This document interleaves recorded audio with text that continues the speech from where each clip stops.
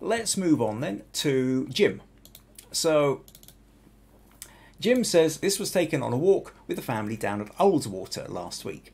I was snapping various forest scenes, and this one I liked, with the walls either side of the path leading into the woodland and the stone bridge over the burn. I had to brighten up a wee bit because it wasn't the best light. Critique welcome. Right,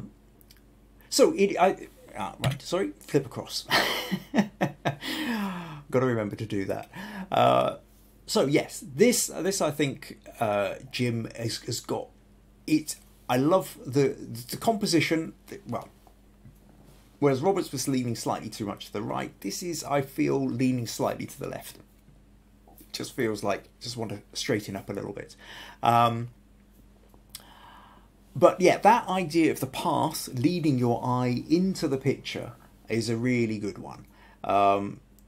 Some potential. There's lovely colours in this with the yellows on the trees and the green mosses, but unfortunately you're right about the light. The light is fairly dull, and it's a real shame because what you really need here, now if you could get backlight that would be even more fantastic, but even a side light, if you had the light kind of streaming through the trees, that's where you would get your real contrast. Without the light, you're always going to be slightly limited as to what you can actually do with this. Let's just close that one from Robert. It's a kind of tricky one, really. I mean, well, first of all, let me just let's take the content aware off for the moment, and I just want to kind of make that a little bit straighter. Now I can breathe slightly easier. I don't know how really what else to do. I mean, there's things whereby, okay, yeah, so what was I going to do? If I take that into camera raw, I think what I might do is add a bit of a vignette just to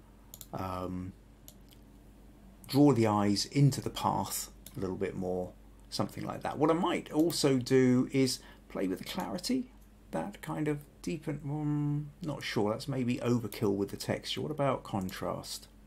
Contrast maybe kind of adds a sort of slight bit of interest to it. What else? There's kind of different things going on here. I mean, if I take, not the levels, curves, as part of me wants to sort of kind of, I think if you kind of curve down a little bit and actually allow for a little bit of slightly darker in the foreground, but you could sort of paint that out up in the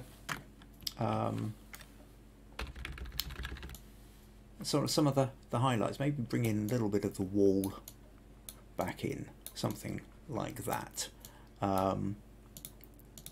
So we're just sort of darkening the foreground because the stones here are really quite bright, so you probably don't need to brighten up everything. You can sort of selectively just allow these sort of because it's lighter at the back, then it helps to draw your eye down the path. The other thing about drawing the eye down the path would be to have an object, whether it was a dog running down the path or a person walking, something there to draw your eye in to this part of the image is really what you need to draw the eye down there. Another thing, of course, would have worked here, might have worked here, would have been mist. How would you, just again, I suppose, at this point, if I was doing a curves, something like that, if I kind of lighten that up. Now again, that's too bright, so I will just darken that. And now I want to selectively paint back in. You could again kind of get a sort of slight misty effect. Just do something like that. Looks a little bit like it's a slightly misty day, something like that.